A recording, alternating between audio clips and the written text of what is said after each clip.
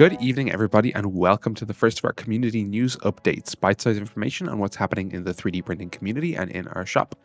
A little bit more personal than, say, a newsletter, but with a really quick and easy to digest format. So, with it said, let's get right into it.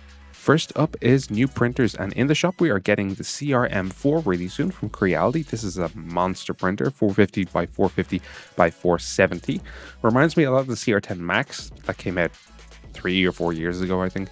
And it obviously had old tech, but this guy has a Sprite direct drive extruder, which is really cool. It has a powder coated flexible bed, auto leveling with the CR Touch, of course, and a touch screen. It also has those diagonal supports that help rigidity in the frame because it's obviously really high.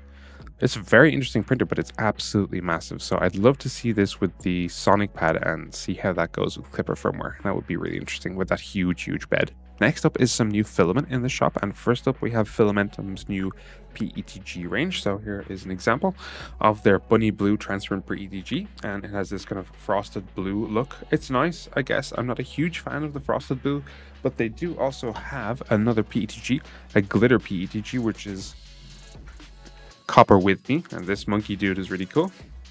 This is PETG, and we had no problems except with the support, which we'll get to. It came out really nicely. Really nice, but I love ColorFab's new filament, which is this guy. This is a nice little Yoda, and this was printed in Vertigo Starlight. So it's a black glitter filament. It's really small glitter particles, so it's very subtle, but it looks really nice. Yoda came out really well.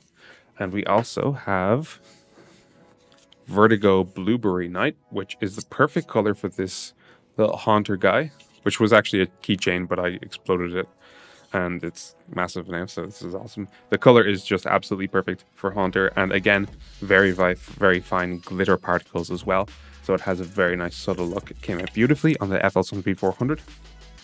And we also have their Chameleon PLA, which still has its supports on, of course. We're going to be taking these off, and I'll get to this in a second because it's really awesome. So this has a beautiful green-blue color to it. No glitter particles this time, but it is a really pretty color. Wow. So we did mention we had some support issues, and this is because we have been trying out Prusa Slicer 2.6, and if you haven't tried this, then try it because it is awesome. The organic supports are so good, but the problem we had with the supports was that the actual support would not mesh with the raft that we printed, and some of the supports fell off, which is why we had some support issues on the monkey dude. But since Alpha 5 came out, they have fixed this so that now the raft will actually mesh with the support structure, so it's held on really tightly, and it's perfect. We're getting excellent results, and it's just really pretty to look at. Someone said this looks like coral. I think it looks like a cordyceps virus. I hope that doesn't put you off, but it's really pretty, so you should get it.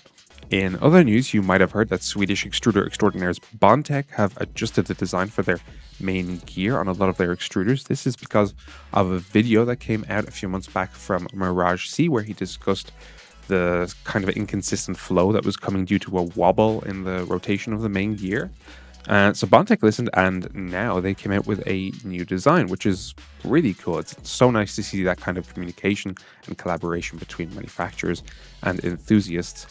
So props to Bontec and MirageC for doing this. Bontec are also releasing a new Rigid gear for Extrudort and Sherpa Mini extruders, for which MirageC also did a review on, so please check it out. It's in the description below. If we take a look at what's going on in the design community, we can see that Printables are running a T-Box contest. The jury is still out, but the contest is over, and I am an absolute tea addict, so I will be taking quite a good look at this, and we have found this wonderful design. This is a T-Box with like a little shutter that can bend around. It looks really good. We're printing it right now, so we're going to have it on our social media in a couple of days when it's ready, and we'll see what that looks like. It looks awesome. Can't wait to see the results of that contest. And speaking of contests, if you hop over to Thangs.com, we have been collaborating with these guys for quite a few months on their contest, on their leaderboard. So if you design something, put it up on their website, you can actually win a 3D Jake voucher to use in our shop. The contest they runs every 2 weeks, and this one presently ends in 9 days. right now, Chuck is absolutely kicking ass. Well done, Chuck. The top prize is $350, so hope you can upload something and make use of that voucher. Okay, that about does it for this week, but we'll be back soon with another community news update. If you have an opinion on something that we brought up, then let us know in the comments below. And if you have a story that you think we should feature in our next community news update, then please also let us know. We'd love to hear from you. So until then, later guys. Bye.